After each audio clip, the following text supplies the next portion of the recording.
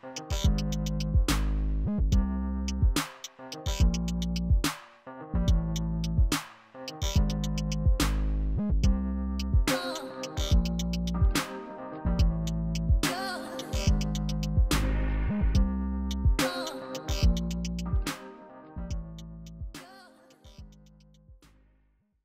you guys? Hi.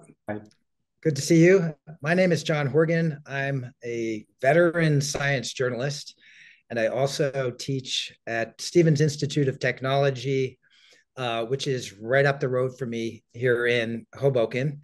And we're here today to discuss this brand new book written by Deepak Chopra, Jack Tuszynski, and Brian Fertig.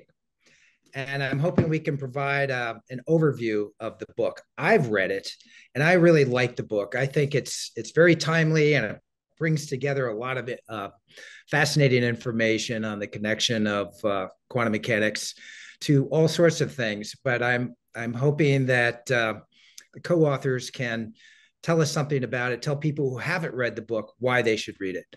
So I'm going to start by asking people just to give brief introductions. Deepak, I think we can skip you. Everybody knows who you are. But I'll start with Jack. So Jack, where are you and what are you? That's a good question. Well, I'm currently in Edmonton, Alberta. I'm a professor of biophysics at the University of Alberta, where I've been for more than 3 decades. I also teach at the Technical University of Turin in Italy in the Department of Biomedical Engineering.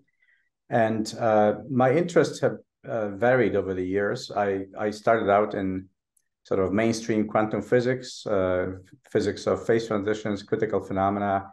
I gradually moved into nonlinear dynamics. And I always was interested in biology, but biology was maybe not interested in me. It was not really suitable for serious physics investigations. Now it's different. Since the past maybe 20, 25 years, biology has become a very complex, interesting, fascinating science. So I moved to biophysics about 2 decades ago. And from there on, I spent 15 years in the Department of Oncology at the Cross Cancer Institute here, doing computational drug discovery for various types of cancer. And then in the last 3 years, actually, I moved toward investigations of electromagnetic interactions with biological systems. So it's a real fusion of physics and biology. That's in a nutshell what I've been doing the past 2.5, 3 decades. Oh, okay, great. Yeah, I can see why Deepak wanted you to be a co-author on this book. So Brian, who are you, and you are where right now? I'm in Piscataway, New Jersey, and Edison and Broadway Central, New Jersey, a number of hospitals, and I'm on staff at HMH, Hackensack Meridian Hospital. It's a network in JFK, and a few hospitals with Robert Wood as well. I'm an academic associate professor with HMH and with the medical school, and a clinical associate professor with Robert Wood. You know, I'm an endocrinologist and a clinical endocrinologist, but I enjoy the academia and I enjoy the fusion with physics and now with the spiritual domain. It's incredibly fascinating. Okay, thank you very much. I'm going to come back to both you guys, but let me ask Deepak now, why this book and why now? It's a long story, John. You've gotten to know me a little bit. So I trained in neuroendocrinology with Seymour Reichlen in the 1970s, mid 1970s. Seymour Reichlen, who's now 97 years old and in good health. If he catches a snake in his garden, he would look for neuropeptides in the midbrain, even today. And he argues about consciousness with me, who I'm, of course, one of his students. and he's a luminary to me. So in the 1970s, when people were not familiar with words like serotonin and dopamine and oxytocin and opiates, one of my colleagues, Candice Burt, who was training at Georgetown with another great endocrinologist, George Solomon, she said, we were looking under the microscope at some molecules, and she said, these are the molecules of emotion. And that struck me. And I became a fan of what we now call mind-body medicine, integrative medicine, and looking at these molecules that whatever happened in consciousness obviously had some effects in biology, because there were receptors to these molecules all over the body. And then the question arose, there are receptors, but also the body sense makes the same molecules that the brain makes in response to emotional experience. So I got interested in, where is the mind? Is it in the brain or is it in the body? And then I got even deeper into Eastern wisdom traditions. They said consciousness is not in the brain or in the body. The body and brain are experiences in consciousness. And consciousness is non-local. It doesn't have location in space-time. It doesn't have any form. It cannot be accessed through a system of thought, but it is what makes all experience possible, whether it's mental experience, biological experience. So I've been basically on the road for 35 years, 53 years now, if I think about it, since I left medical school, just obsessed with consciousness and the mystery of our existence. And, I've created these models that have been ridiculed by the mainstream. But then, I met Jack a few years ago at the Science of Consciousness. And Jack has worked with luminaries like Sir Roger Penrose and Stuart Hameroff. We published a paper together on zinc metabolism in the brain and Alzheimer's. So Jack became very close friends. Then through Jack, I met Brian, realized that he's written these two amazing, magnificent volumes on quantum metabolism. So I thought maybe, if I partnered with them, we could bring these ideas to the mainstream medical as well as the physics establishment. As Jack said, physics is not been interested in biology, but if the physical world ultimately is quantum in nature and our body is part of the physical world, then our body has to be part of, it has to be quantum in nature. I don't have the science that, say, these two gentlemen have, because they're very much more still in academia. But, we did this book because we thought it was timely. Mind-body medicine is accepted. Epigenetics is accepted. The fact that experiences change our biology is accepted. But we still don't know where experiences happen. They don't happen in the brain. There's no experience in the brain. You can put a knife through the brain and there's no subjective experience on that. So the brain records the neural correlates of experience. But, where experience happens is a fundamental mystery of our existence, and has been talked about from Plato to Aristotle to, to recent times now, Sir Roger Penrose. And so that's why I thought this would be a great partnership to do this book with these two really solid academics who know much more about the math of quantum physics. I know that John is a student of quantum mechanics.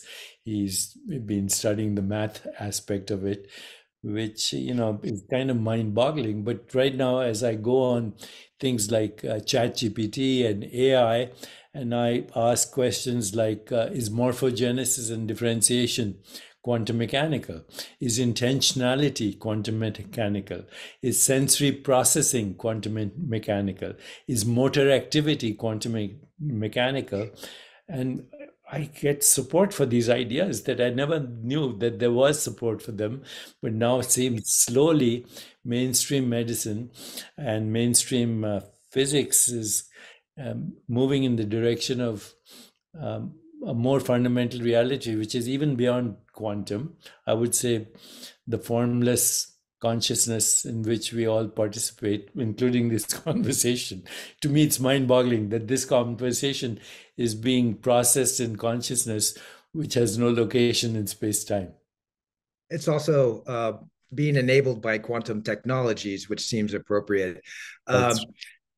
Jack, there's so many questions I could ask you, but what is the main takeaway that you want people to have from this book? What message did you really want to deliver in this collaboration?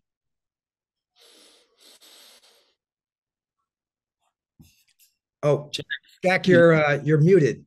Yeah, you're muted. There's a lot to say about this. From my perspective, my motivation in a way was to encourage the interrogation of this of the human body, the human mind, from different angles, not just physics, not just biophysics, not just medicine or cell biology, but in an integrated fashion. I think it was a great opportunity for me to work with Brian and with Deepak, because they bring different perspectives. And another thing is that historically, when you look back at things like quantum mechanics, the beginning of quantum physics more than a century ago, it happened very rapidly, and it took over the field of physics after 350 years of classical thinking, deterministic thinking. And I think I see historical parallels, because what changed everything for physics were several experiments, only several unexplained experiments. The first one, of course, was the black body radiation that Max Planck explained sort of against his own convictions, still being rooted in classical physics, right? And now I see similar things in biology, and we actually jumped to medicine, where, of course, the consequences of this kind of thinking will be seen. So in biology, we have a lot of conviction that everything is driven by diffusion, by chemical reactions, binary reactions. But Deepak mentioned embryology and morphology, form, and integration, synchronization of these. It cannot be explained by this kind of classical thinking. It simply cannot. And in addition to this, there are some concrete examples where we now know that quantum effects are harnessed by biology. For example, the photosynthesis, which is the beginning of all energy processes in all life forms. We start with the energy from the sun, light rays, photons, striking the surfaces of leaves, and chlorophyll absorbs it and transforms into electronic degrees of freedom. And that down the road creates glucose, and then, of course, plants become the food for animals and so on. So the food chain is based on quantum processes per se. And we went deeper, because metabolism in eukaryotic cells, in human cells, is also demonstrably quantum in nature from at least 2 points of view. The first one is that there is actual quantum tunneling of electrons in the electron transfer chain in mitochondria. This would not be possible by classical movement of charges. There has to be tunneling because of the potential barriers and so on. And the second thing, which is a bit less well known, and I guess this is how Brian approached me, because Brian was aware of these papers, unlike most of the doctors, I believe. No disrespect to doctors. I think they're fantastic professionals, but they don't need to know quantum metabolism yet. In the future, probably. So this is the second aspect, is so-called allometric scaling laws.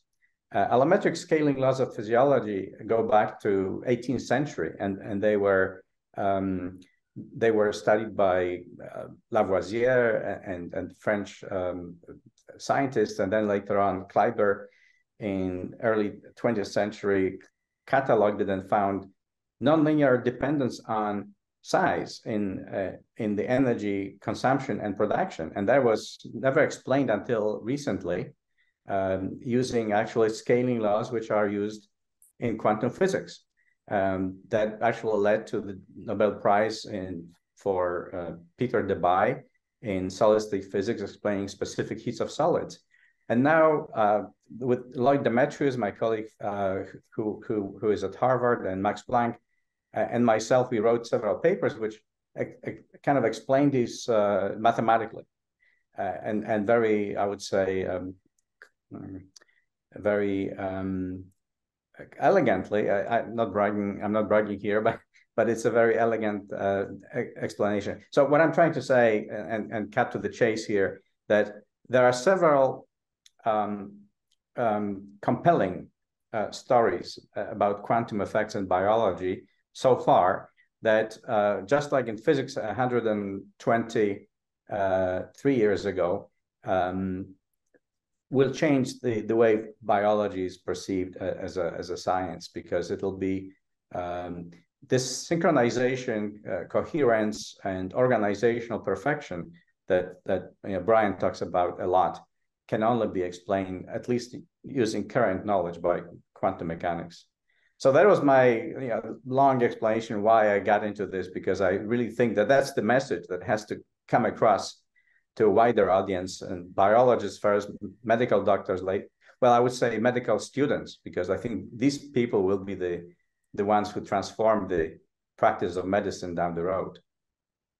All right. Thank you very much. I want to come back to you at some point and ask you if you have a favorite interpretation of quantum mechanics, because I've been writing about the debate over what quantum mechanics means for decades, and I'm more confused than ever. So maybe you can tell me what you think. So Brian, can you tell us what you really want to tell people, readers of this book? And also, I'm hoping you can say whether quantum medicine is a thing yet. Is it something in the process of being born, or is there something called quantum medicine right now? Well, there's a lot to say there. Thank you, John. But let me just give a little backstory about why I've initially wrote this book, Metabolism in Medicine, and it was really for the purpose to try to better understand biological systems through the lens of physics and energy flow. And fortunately, I mean, it was also this lofty goal that could we advance medicine to find new frontiers that aren't in outer space, they're right here in our backyard. And so fortunately, very fortunately, I connected with Jack, and Jack is just an incredible intellect and talent. And by the way, Jack is a nominator for the Nobel Prize in Physics. He's been hired by a number of several countries in Europe to organize their science. And so not only did Jack edit the first volume of this book, but he guided the process of finding a transformative potential for the future of medicine, and a model which we call the physiological fitness landscape model. And it's able to predict and prevent the onset of disease and predict the patient response to therapeutic interventions.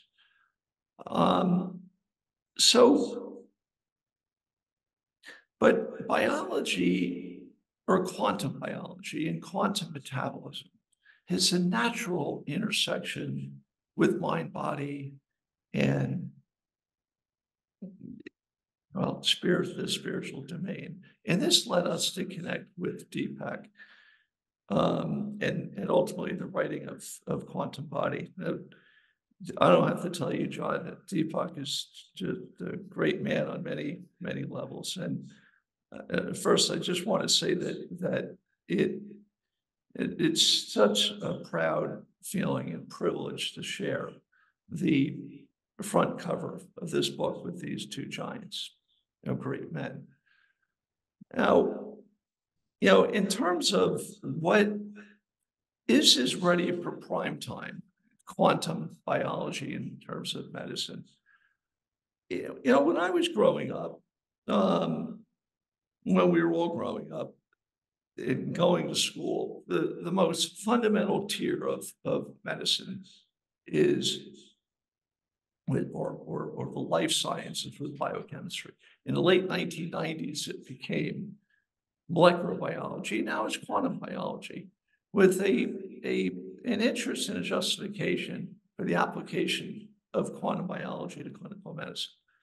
Now, microtubules, based on the Penrose-Hameroff model of consciousness, appears to be vital in the storage and processing of consciousness from which emotional and natural intelligence have emerged. And while disturbances of these microtubules appear critical for the pathogenesis of chronic disease, these are examples of the emerging role of quantum biology in medicine. I think these are beautiful examples of this, and it's only going to, not to mention the effect, the significance on mind, body, and mental focus, and the effects that this will have on health and healthcare. So I think that's another major, obvious application, which we're already using, and Deepak uses quite a bit with meditation and yoga and the like. And I think these are going to play an important role. But just think about the definition of consciousness from Sir Roger Penrose. Defines it as it's an awareness of awareness, an awareness of perspectives. And this is necessary for understanding, to be able to connect dots of these different perspectives for creative insights. And this, in turn, is necessary for natural intelligence, which is the application, real-world application to problem solving and the application. Let me just finish up with the application of this from a healthcare perspective. And I think the natural intelligence or the emotional intelligence that healthcare practitioners must have involves an awareness of the perspectives, a robust, well-rounded perspectives of a medical topic, as well as of the patient, their fears or expectations or biases or belief systems. And to be able to harness this in the uniqueness of the individual patient for the optimal problem solving for that individual. So if you have, for example, an obese patient, you're going to have a prescription of that's going to be unique to the individual, various lifestyle changes with or without prescription agents, pharmacological agents, and which ones, and then with or without a bariatric surgery, which one. And it's going to be unique in terms of the optimal problem solving, given the patient and the uniqueness of that patient and the experience that patient has. So I think these are all examples, John, of where we're going with quantum, just the quantum biology, the understanding of where it evolves from. And not to belabor it, I'll just say, because I'm sure there'll be more opportunities to describe this. But I think my major interest is in the intersection of quantum metabolism with physiological perfection, and how it connects with consciousness, which and free will. And free will is the quantum biological expression of consciousness, as Deepak has described, and that really resonated with me. So, and there's many, I'll leave it at that, give you the others a chance. John, before you ask your next question, I just want to share with you, these are 2 volumes I'm holding on quantum metabolism, the metabolic landscape of health and disease. And these are two volumes written by our friend Brian Fertig. I'm still struggling to understand much of the math and the deeper insights that he offers in these. And before I'm curious to hear Jack's favorite interpretation of quantum mechanics. But while you were having this conversation, I went online and I asked an AI chatbot about Erwin Schrödinger's interest in consciousness and Vedanta. As you know, Schrödinger's equation is the basis of all quantum mechanics. And this is what I found from his book, What is Life, 1944. Schrödinger wrote, "The Upanishads are the most comprehensive philosophical treatise ever written by man. They are based on an ancient idea, as old as Indian thought itself, that the most profound reality is one, and this one is identical with our own self. There is no room for a divided self in the Upanishads, no conflict between our true self and the outer world, no dichotomy between mind and matter." Schrödinger was particularly interested in the Vedantic concept of Atman, which is the eternal self or reality. He believed that the Atman is identical to the wave function in quantum mechanics. That to me was amazing, that Schrödinger was talking about consciousness and wave function as being identical with the one ultimate reality. And we now, all our physics is based on Schrödinger's equations, but actually if you say this in public amongst scientists today, they'll roll up their eyes. They say, what nonsense. But I'm just quoting from Schrödinger right now. So I'm curious, what is Jack's favorite interpretation? But go ahead. Sorry to interrupt. Okay. I want to get back to Jack, but I want to ask you a question now, Deepak.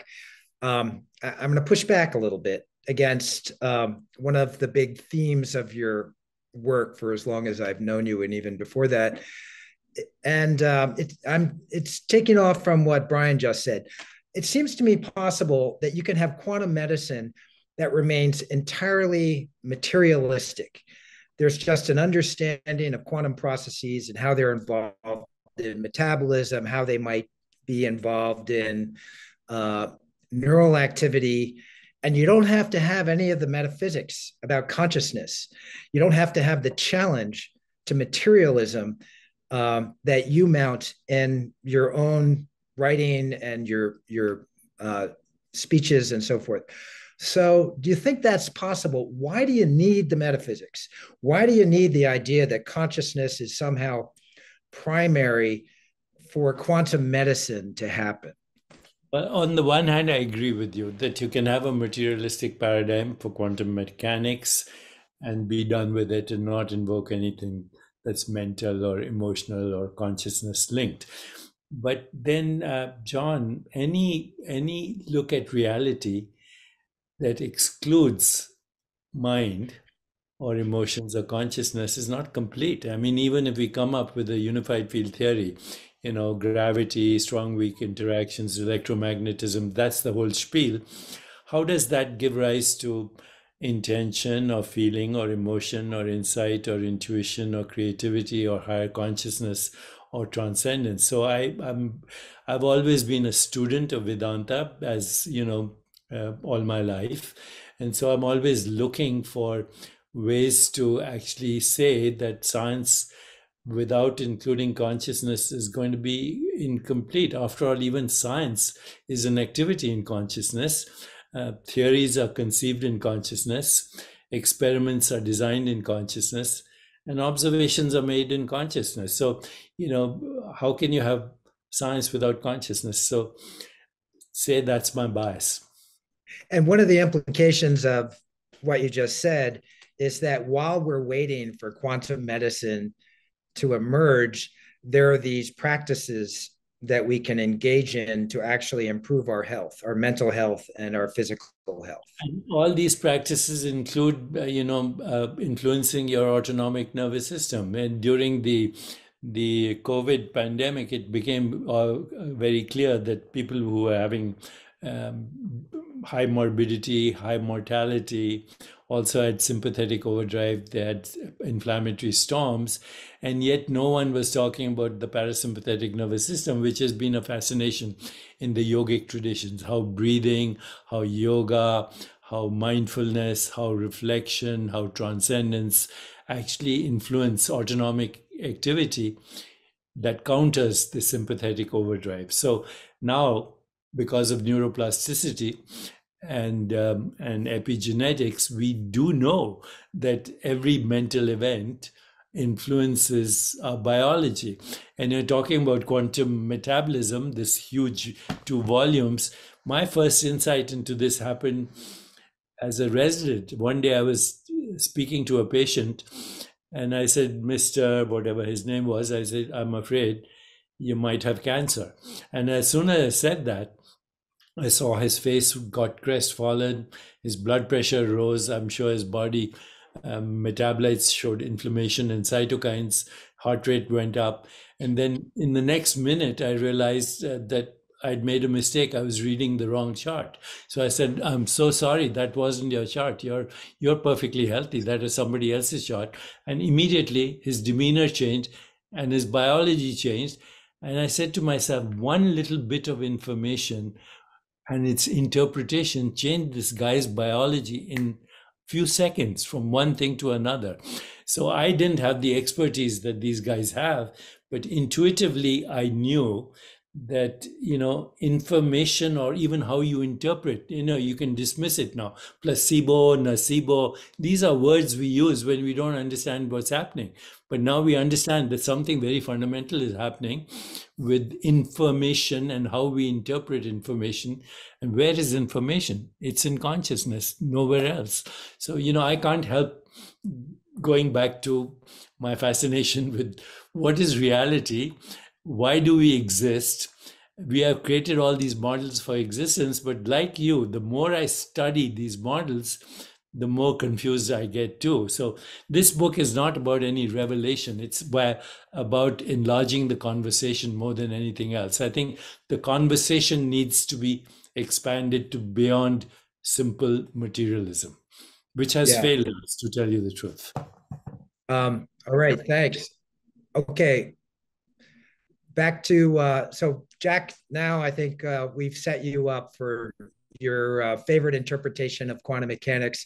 And at some point, either maybe in your answer, but I can also have a follow-up question, talking about how quantum mechanics relates to information as something that might be fundamental to reality. Sure. So let me preface this by saying that especially in regard to biological systems and even the human mind, I think that something is missing in our conversation, because people who talk about quantum mechanics and biology, quantum biology, they always refer to things like, single particle experiments, very simple, almost rudimentary aspects of quantum mechanics, where you have a photon striking an electron and then the electron changes the direction.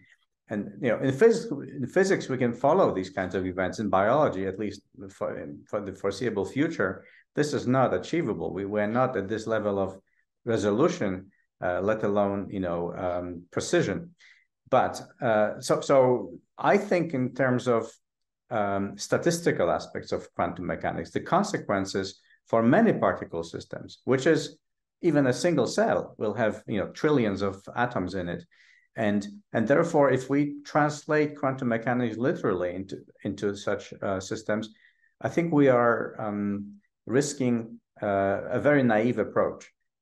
And I think a better approach is to look at, let's say, consequences in terms of what happens for the entire system, like a cell or maybe a tissue or organism, if we assume that the underlying physics is based on quantum principles. So that kind of actually frees me from the interpretation, because I jump right into statistical or quantum statistics. And that is, by the way, what happened with quantum metabolism, because it's based on the thinking that was used in about 1935 or so to explain the specific heats of solids at low temperatures. And Einstein, by the way, is one of the instances where he was wrong. He assumed that all the solids composed of independent quantum oscillators, and that led to an incorrect answer to that question. So he's, at least once he was wrong in his life, and instead Debye corrected this, and he said, no, these oscillators are connected by little quantum springs, and they create waves. And when you look at the wave distribution of these waves, the properties of the quantum waves, then you get the right answer, which is experimentally demonstrated. It was for some time already. And I think that's kind of a better approach to biology from the quantum standpoint. Look for examples of collective behavior, which is not explainable by linear billiard ball type of collisions, but something which is collective. And that's kind of leads us directly to the book, where we really emphasize on the collective behavior of the human body, the systems. They're not independent. It's all interconnected. And that's also links to mind-body connection that Deepak mentioned as fundamental to our health, and even deeper to microbiota, body-mind connection, and of gut-brain axis. All these things cannot be mechanistically explained by these domino-like effects. It would be too slow, and we are actually much better organized than that. So, to answer your question, because I come from this point of view where quantum statistical explanations are linked directly to experiment, I like the Copenhagen interpretation because it's probabilistic, and probabilities lead to statistics. And everything else from I would say naive, perhaps, maybe not sophisticated enough point of view, is a little bit overthinking it. So if you just, I remember when I was a student, our professor, we were trying to come up with all kinds of, ingenious ideas about quantum mechanics. And the professor said, stop it, just do it. In other words, write it down, solve the equation, and then you'll be happy with that. But yeah, the Copenhagen interpretation, I think, withstood the test of time. I don't see anything which is better than that. There are all kinds of exotic things, the pilot waves, Bohmian, and there is multiverse. I'm a nuts and bolts physicist, so I like the simplest possible explanation. You're expressing the view that is commonly known as "shut up and calculate." I took a course in quantum mechanics a couple of years ago, and that my professor was too polite to put it that way, but he basically said, "Just do your homework, figure out how to solve these equations, and don't worry about what all this means." The underlying what I really like about quantum mechanics is how elegant it is mathematically, and also how it reflects classical mechanics. The Hamilton's equations formulation of classical mechanics. You can see the same concepts translate into quantum. That to me is very convincing, because beauty, if something is beautiful, it must be true. To me, at least. All right, thank you. All right, Brian, I've been saving a big question for you. Somebody has already mentioned free will, and I know free will is important to you. It's very important to me. I've been writing about free will for a really long time. There's a lot of discussion of free will right now because Robert Sapolsky, the Stanford neurobiologist, just wrote this book, Determined. And meanwhile, there's another neuroscientist, Kevin Mitchell, who's written a book that could be called Anti-Determined. So Sapolsky says no free will.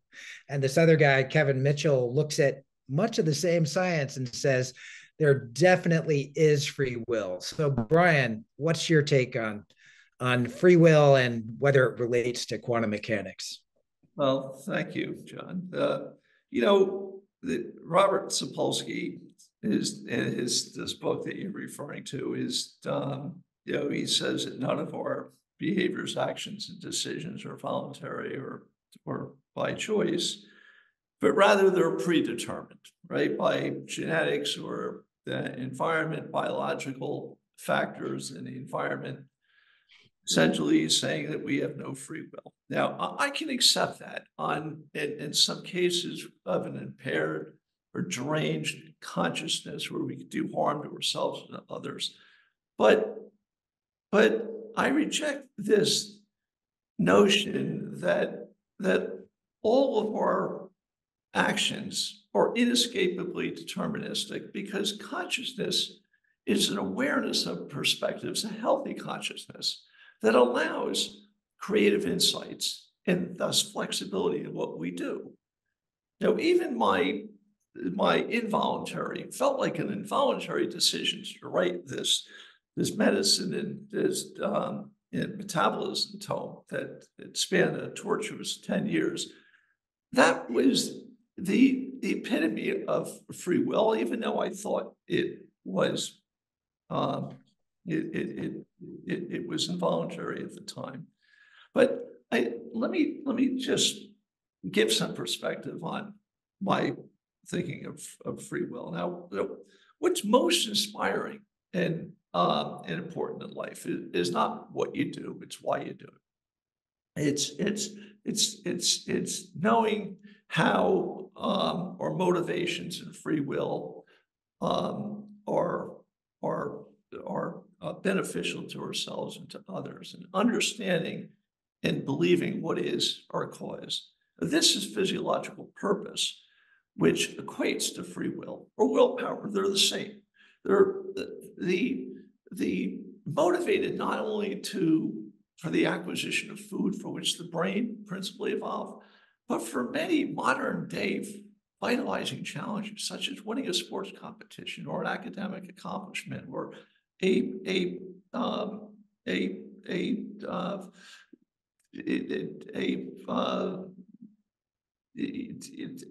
service for the community. Now, free will is the essence of what we are. And many of the challenges of free will are metaphorically tantamount to survival. But fortunately, we're entangled in a world motivated by physiological purpose, not just to survive as individuals, but to help others do so as well, to promote the joys, the opportunities, the health, and general welfare of others, which are inextricably entangled to those of our own. Now, when you reach down and lift others up, you lift yourselves even more. And I believe that this is rooted in a biophysical process of quantum entanglement that connects everything in the universe. I know Deepak agrees with this. And it's interesting that Albert Einstein said, you do something good comes back to you. It may be in a day, it may be in 100 years. Now, this could be karma, this could be Newton's third law. But I think this quantum entanglement is more fundamental than that. It's the 2022 Nobel Prize winning experiment of quantum entanglement that by three physicists, there's a Clauser, Aspect, and Salinger. They looked at these electron pairs and separated the pair miles apart, with each having a separate spin, and flipped the spin on one and the other instantaneously flipped. If free will is the quantum biological expression of consciousness, right? Then plausibly, this is arguably, that the free will of somebody that you helped in many years ago would be responsible for others coming to help you with a major challenge today. And similarly, you helping somebody today would come back and help you many years from now, perhaps in another lifetime. And I just find that to be fascinating. And free will is something that doesn't age, And it's the ultimate part of our consciousness that connects the physiological perfection. I mean, if you're playing a football, I want to look at the 2007 New York Giants that beat the 18-0 New England Patriots. They were absolutely unbeatable, right? You had, I think, a 9-17 that beat this team. And that ball, that touchdown winning catch by Plexico Burress from Eli Manning, those 300-pound linemen said, they said, that ball is in the air so long, we thought we could run down and catch the ball. And what that says to me is you're not, the minute the present becomes the past, you're living in the past. But now this is this is a quantum manifestation of consciousness, free will, and metabolism that drives the physiological perfection, not only of the individual, but between individuals in this phase locking phenomenon, which is, I just think that is a beautiful example, right? And as a Giants fan, I love the connection of quantum mechanics to what I think is the greatest football game of all time, which is the New York Giants defeating the Tom Brady Patriots. So yeah, thumbs up to that. If I may, can I just add two thoughts to it? Yeah. So the first one is, when I teach biophysics, I always ask students what they think is the difference between living systems and non-living systems, because we talk about biology and physics. And physical systems follow the forces. Basically, the forces, Newton's laws, second Newton's law, tell us what will happen, right? In the classical sense anyway. But biological systems decide where they want to go. Even a single bacterium, you will not be able to guess the movement of bacterium a priori. So all of life, in my opinion, is based on free will to some, So that's kind of a distinctive feature of biological systems. And the second comment I want to make is based on what Brian just said, and maybe Deepak would be interested in writing another book. Follow up to this one would be not quantum body, but quantum society or quantum planet, maybe, because these examples give us this connectivity, which either metaphorically or literally is a hallmark of quantum behavior.